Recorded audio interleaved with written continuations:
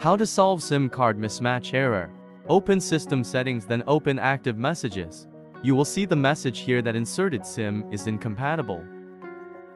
Now go into the service mode by pressing *# and stop button simultaneously.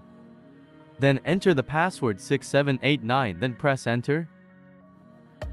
Then touch service information and open fault history. You can check the fault code here.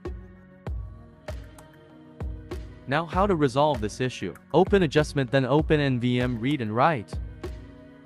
Enter the value 616 and 3 to 8. Change the value to 2. Then press write. Then restart the machine. Thanks for watching.